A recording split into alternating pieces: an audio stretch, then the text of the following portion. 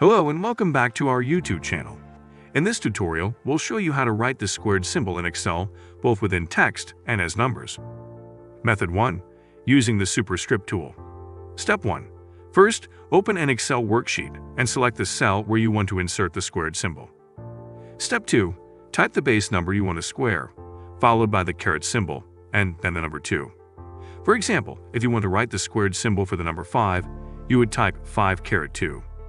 Step 3. Highlight the number 2 in the formula you just typed, and go to the Home tab in the Excel ribbon. Click on the Superscript button in the Font group, or use the keyboard shortcut Ctrl+Shift++ to make the number 2 appear as a superscript. Step 4. Press Enter to complete the formula, and the squared symbol will appear as a superscript next to the base number. Method 2. Using the CHAR function. Step 1. Type equals CHAR 178 in the cell where you want to insert the squared symbol. The number 178 represents the Unicode value of the squared symbol. Step 2. Press Enter and the squared symbol will appear in the cell.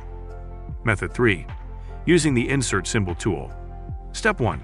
Click on the Insert tab in the Excel ribbon and select Symbol in the Symbols group.